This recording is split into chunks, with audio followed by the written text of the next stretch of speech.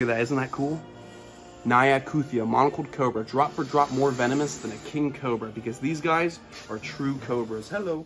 No biting on the face, okay? Relax, nice and easy. All right, we're gonna get him into a vision cage. We just got some glass made for these cages. So these guys are gonna get nice big upgrades. I have to keep them separate from the female because these snakes are known to eat eggs out in the wild. So we don't want to take the risk of this snake chowing down on his little baby's eggs. There we go, right into there.